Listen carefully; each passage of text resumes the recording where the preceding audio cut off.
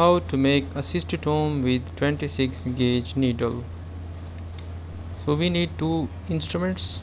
One is 26 gauge needle and the second is a small needle holder. We divide the tip of the needle into three parts: interior 1/3, middle and posterior, while we divide the needle also into three parts.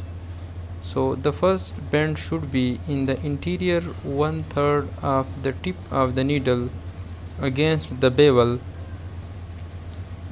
and then the second bend should be posterior 1/3 and interior 2/3 of the needle.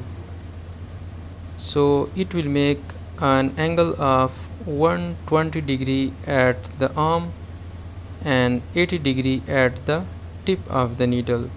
So our cystotome is ready for a nice and round capsular access.